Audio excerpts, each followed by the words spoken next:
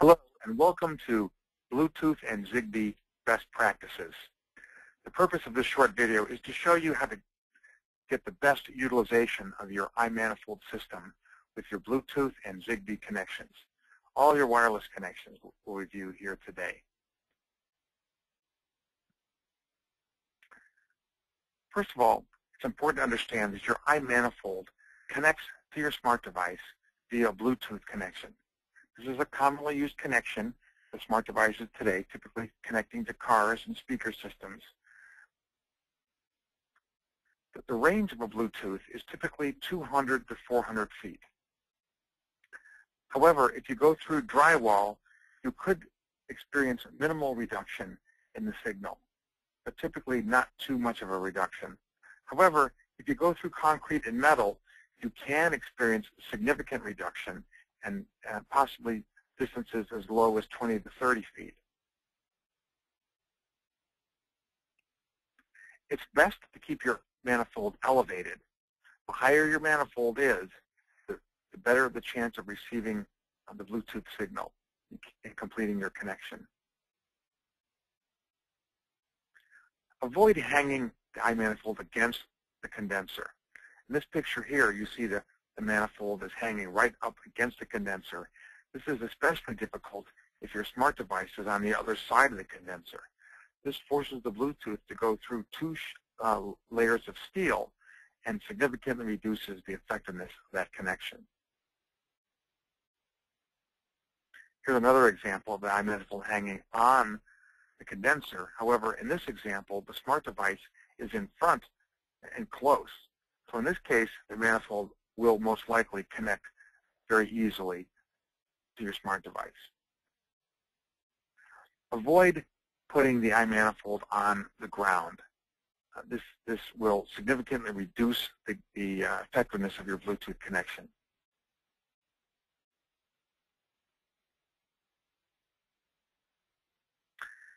Here's a great example in a residential application of where to hang your manifold. If your disconnect is right on the house there, hang it off and as high as possible. This will eliminate the iManifold having to go through any part of the condenser. Now, the wireless probes connect to the iManifold via a ZigBee radio connection. And both the probes, or all of your probes, have a ZigBee radio in them. The typical range for the ZigBee radio is about 200 to 400 feet. You also have the ability to add additional wireless probes, which will increase the distance and strength of the ZigBee signal. Again, drywall will have minimal reduction, but concrete and metal can provide potential significant reduction in that ZigBee signal. In this example, we see the use of an obstruction coming into play. We have thick metal or concrete, and that wireless probe is unable to connect to the iManifold. In that case, the actual connection will go from one wireless probe to another and then to the iManifold. So your wireless probes have the ability to talk to each other and create the best pathway back to the iManifold. If you have a situation where both wireless probes are obstructed, then you'll need to add an additional repeater probe. This is another wireless probe that can be placed on the exterior or end of the obstruction. This will then allow the connection to take place, and each of the probes can talk to each other and build a pathway back to the iManifold. So remember, the probes talk to the manifold, but the manifold talks to your smart device. So it's important to know that if you ever lose your wireless probe connection, moving your smart device closer to the wireless probes will not help. You need to reestablish that connection between the probe and the manifold before you can see it on your smart device. Here's an example of the use of wireless probes throughout a typical residential application. And you can see here that we have one probe in the attic and in the air supply duct. However, we also have another wireless router. So these probes will all talk to each other and create the best pathway back to the iManifold. So the more wireless probes and additional routers you have, the better connection you'll have to your iManifold. So let's talk about the connection priority. We talked about the fact that your iManifold connects directly to your smart device via a Bluetooth connection.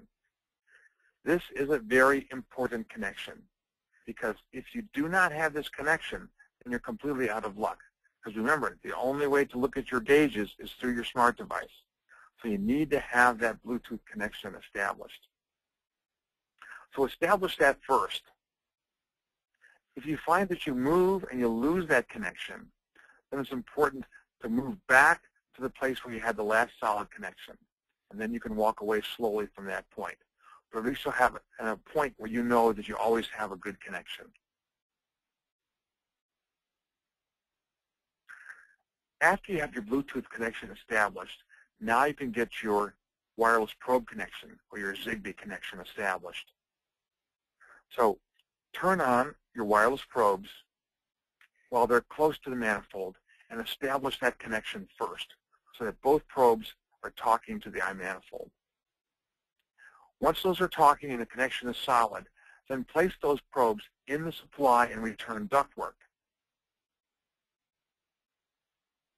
If for some reason you lose the connection, then you can attempt to take your supply air probe and move it closer to the iManifold.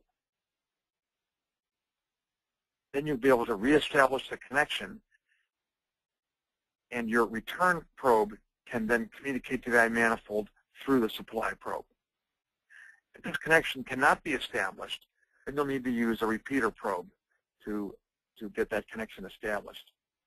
It's also important to remember that creating a ZigBee connection can take anywhere from 2 to 4 minutes, which seems like an eternity in the field. But you can, 2 to 4 minutes is not a long time, so make sure that you give it ample time to make that connection. Finally, the last connection we have is the internet connection. In order to send reports, your smart device needs to be connected to the internet, at which time then that data will be sent to our cloud. That allows you to do Tech Connect, create reports, and eventually store all that data in our cloud. So in order to do any of these functions and save your data, your smart device needs to have an internet connection. Hopefully this will help you get the best use out of your wireless connections with the iManifold system. Thanks for listening.